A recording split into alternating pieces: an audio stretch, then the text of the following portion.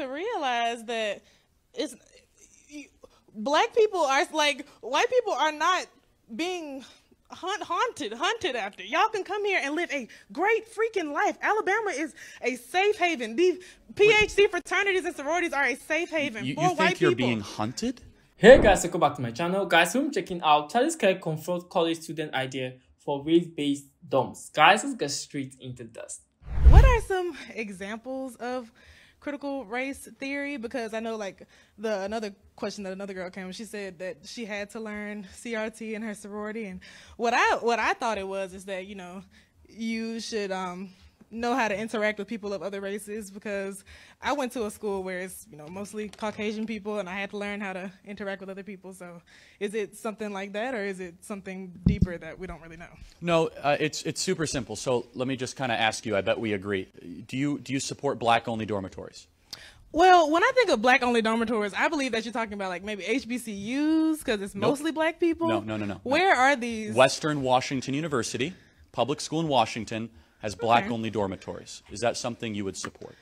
I mean, I would probably live in one, but I mean, that Wait, so you don't want to live with white people? I didn't say, I mean, I didn't say that. But, I mean, it's kind of hard. Sometimes, like, I have multiple, I mean, you know, I have a lot of white friends or whatever, but sometimes, I mean, it's hard to fit in here when you go here and you're a different color. I mean, it's not hard to... Would you support white-only dormitories? It's some around here. Not many black people go here, so it technically is white only if you think about it. No, it's not. No, I mean, let me ask you another question. I don't think anybody here would. Oh, well, some people might, you know, support that. I mean, I never said I supported any only kind of thing. That's why I'm asking, right? I think that, you know. Do you support white only dormitories? Absolutely not. I think it would be racist. It's preposterous. I believe that. And guess what? Black only dormitories are racist too. I mean, I guess so. I might live in one if I could, but I can't, so. Okay, well, let me ask you another question. At Columbia University, they have black-only graduation ceremonies. Would you support that? Whoa. I mean, is it just like, so are they not able to graduate with the white people? Is that why they can't? Well, they have a separate ceremony just for black people. Oh. I mean, I guess it's kind of like the separate ceremony when they don't want to go to graduation. They want to do it online. That's how I think of it. So do you think segregation is evil and wrong? I mean, black people weren't even able to join sororities here until 2012. So, not the PhD one. So, you know, segregation here. George Wallace stood in front of the doors. I just know that's not true, and like, there's. Okay, when were PhD sororities and fraternities desegregated? 2013. Oh, so you're trying to tell me that black people were not able to join a fraternity because of the color of their skin? Do you remember George Wallace too? Segregation now, segregation, you know, for all, forever. That's what happened as well. That's what you're espousing when you say that black-only graduation ceremonies or dormitories. Black-only graduation ceremonies are the least of our problems, least of yours. Do you think that you'll be able to go to a HBCU and have this same turnout and have these same people? Let me tell you. I would hope so, but I mean. So what would you say to them? But here's the thing. I'm sorry, what? What would you say to room full of black people about critical race theory? You know what I would say? I'd say your skin color means nothing. I completely agree. I have been going here for 3 years. I'm a junior. I have, I'm sorry. No, you're fine. I have most definitely faced racism and prejudice no matter what I believe in. And it's just really hard to sit up here and listen to people come up here and say, oh, I don't want to learn CRT. It's just making you able to interact with other types of people. I have no problem. No, it's not. So let me just tell you. So at the Georgia public schools in Atlanta, they put black sixth graders in one classroom and white sixth graders in another classroom. Is that evil? I've never seen. Can you show me a video of those kids? Atlanta segregation of public schools. Well, it was national news. I have, not to interrupt, but I have family members that go to schools in these areas, and I also have people who live in redlining districts where they can't go to good schools. Do you support segregation?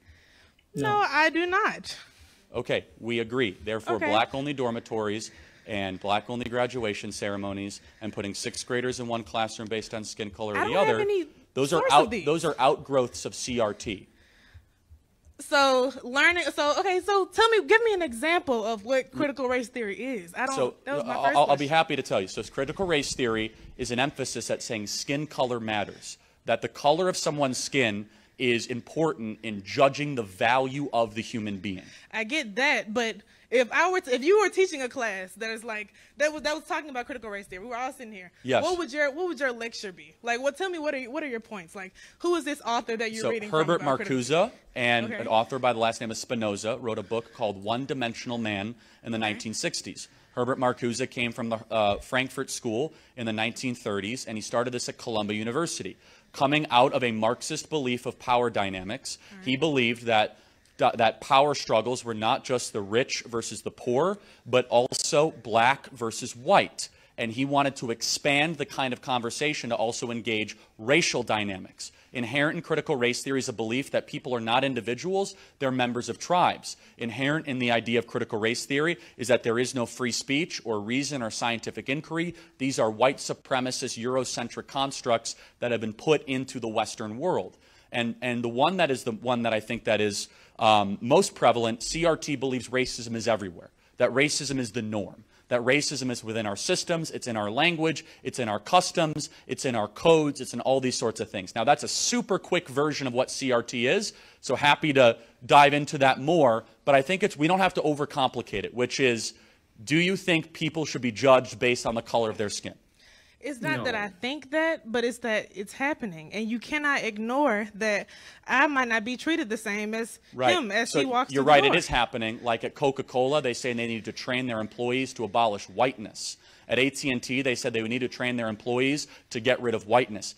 We have a supply and demand issue with racism in our country. We have an incredibly low supply of racism and incredible demand to try to fulfill it. So we've created racism where it doesn't exist and try to turn everyone into mini racists against each other, which has now manifested itself into a massive anti-white movement in our country where I believe, more than anything else, we should care about character, not skin color. Do you agree with that? It's not, I don't believe that you understand what I'm saying. It's not that I don't agree with I'm sorry. Oh, it's not that I don't agree with, you know, what you just said, but you have to realize that black people are like, white people are not being hunted after. Y'all can come here and live a great freaking life. Alabama is a safe haven. These PhD fraternities and sororities are a safe haven You for white people. You think you're being hunted? Let me tell. Okay, y'all can laugh, but until you have walked as a black person on this campus, y'all truly don't understand. And I've gone to school with white people my whole life. I've gone. So but it's just. I will end with this. You're not being hunted at the University of Alabama, and there is no boogeyman that's trying to get you. It's not. You're making it seem. You live in the least racist country in the history of the world. You're in Alabama. You are literally in the place where it's not okay.